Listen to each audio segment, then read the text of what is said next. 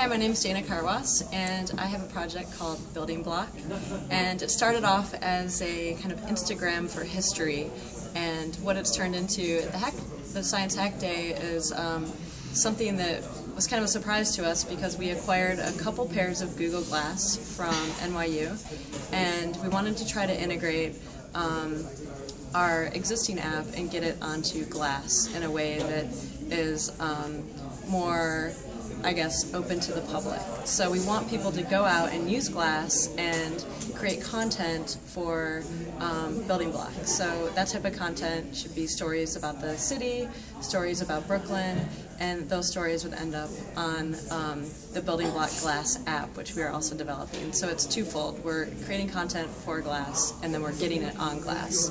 We think Glass needs more content for people to use. It's a really cool device, and right now you can take pictures and check email on it, but we want to create something really custom and really awesome for Glass. So that is the project that we are hacking today.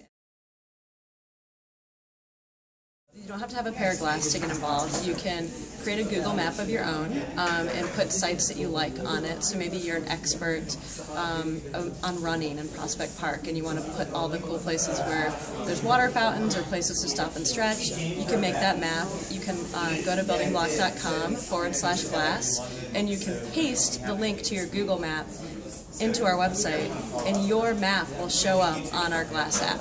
So it's about creating your own map of the city and putting it on the Building Block Glass app.